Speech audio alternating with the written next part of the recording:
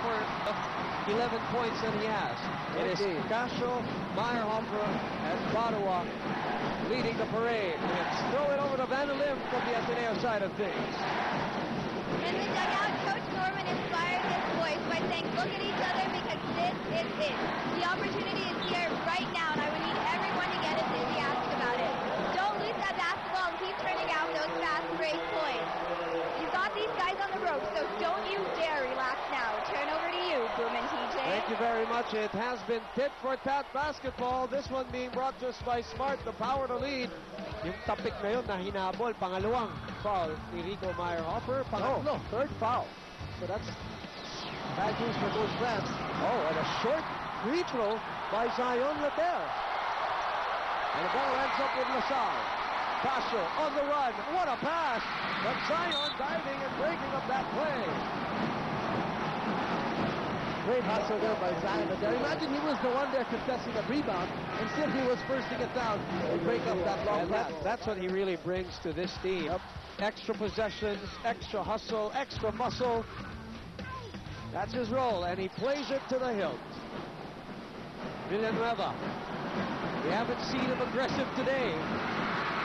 LaSalle could not get the offensive rebound. 2-on-1 on the other side, but Aro is running. And he is blocked. They send it out as Ateneo will reset to Chris Chu. And he hits that baby hole. What a way to get that basket on that possession. To salvage it after getting blocked on a supposedly easy layup. 41-40. The lead swings back. To Ateneo as Casio misses on the step back. 5:35 to play. Later sees daylight. Nothing there.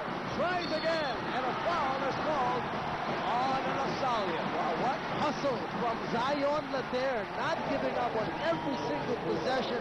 Going up for every single rebound and making LaSalle's big man pay. We have a Samson timeout. We all need it. With Samson, it's not hard to imagine. Ateneo in the lead. 41-40.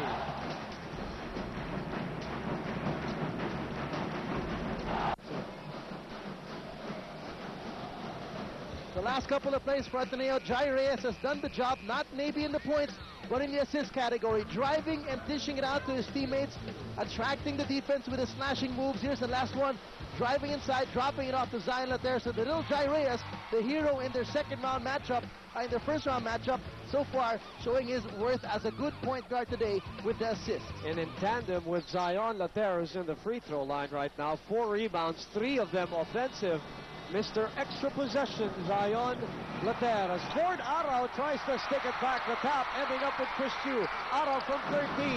Still no go. Zion keeps it alive. And it's Simon Atkins who throws it over to Cholo Villanueva, who is fouled, and the bucket is good. What a hard foul there by Ford Arau.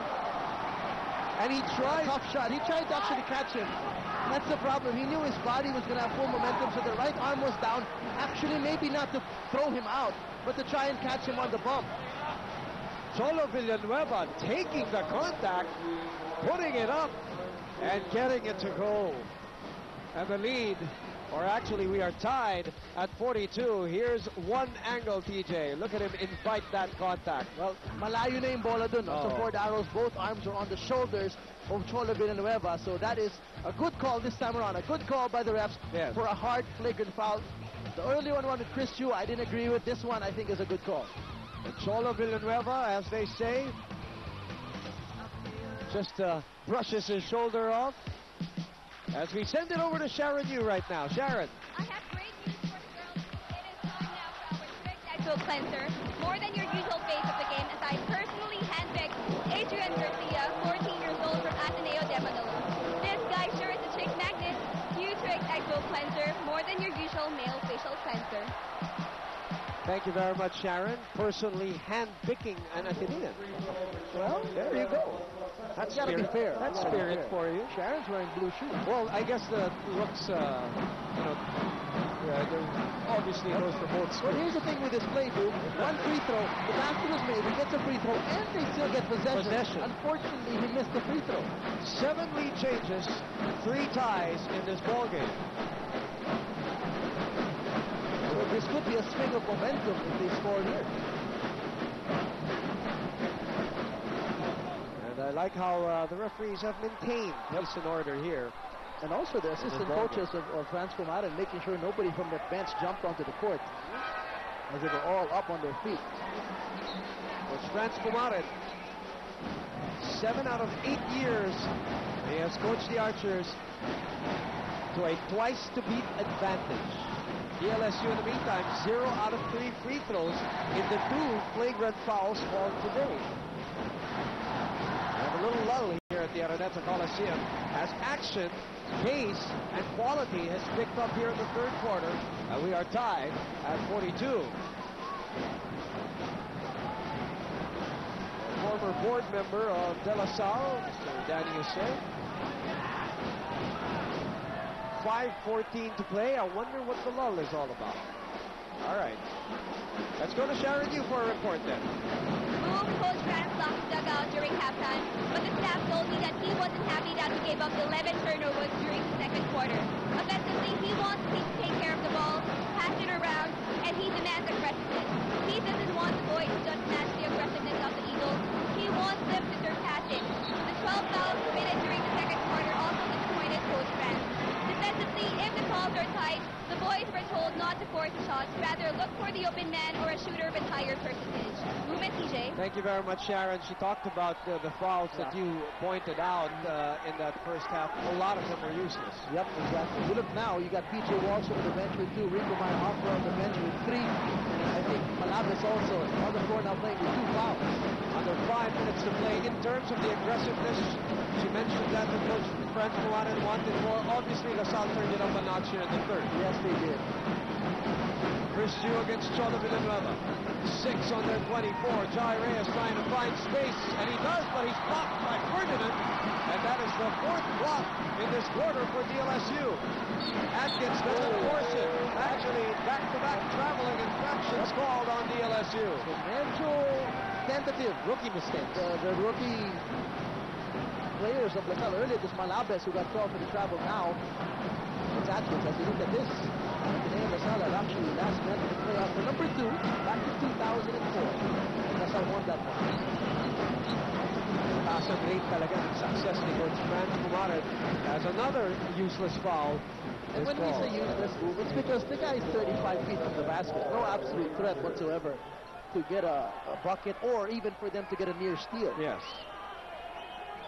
12 turnovers for Ateneo, 6 for DLSU. They only had 4 at the half. Impeccable number for De La Salle. That's another steal by Cholo. 3 on 2, but Ateneo catching up. Villanueva carving space, and he comes up short. 4 minutes to play in this third quarter. A battle for twice to beat. They leave Jai Reyes. Jai sends it out to Christian for another 3. Gets it to go! And that's what happens when you leave Jai Reyes open. He's going to threaten to drive, attract the D, and drop it out, kick it out. That is the second triple for Ateneo in this ballgame. Both coming from Chris Chu, who is 2 out of 3 from that area. Jai once again from 15 is blocked. Ferdinand blocking this time once again. And now the blocks of LaSalle have caught up here in the third quarter. Yep. Earlier in the first half, it was 6-0 in favor of Baclao alone. Now, already have 4. As Malavis puts up a 3, that's a little wild, and Lader comes away with a 6th rebound and in possession of this game. Lader has been big, dude. He has been big on both ends for goals from attack so far here in the third. Jai once again to Chris Chu. He thought about it. They send it out to Otto for a long 2. That's short. 3-minute mark. And the lead is 3 for Ateneo. Shola goes back to his left. Tough angle. Doesn't get the roll. And a couple of misses now as both teams have soured up. You can't blame LaSalle because this is the tempo that they like, Yeah. but I think they've rushed their last couple of shots.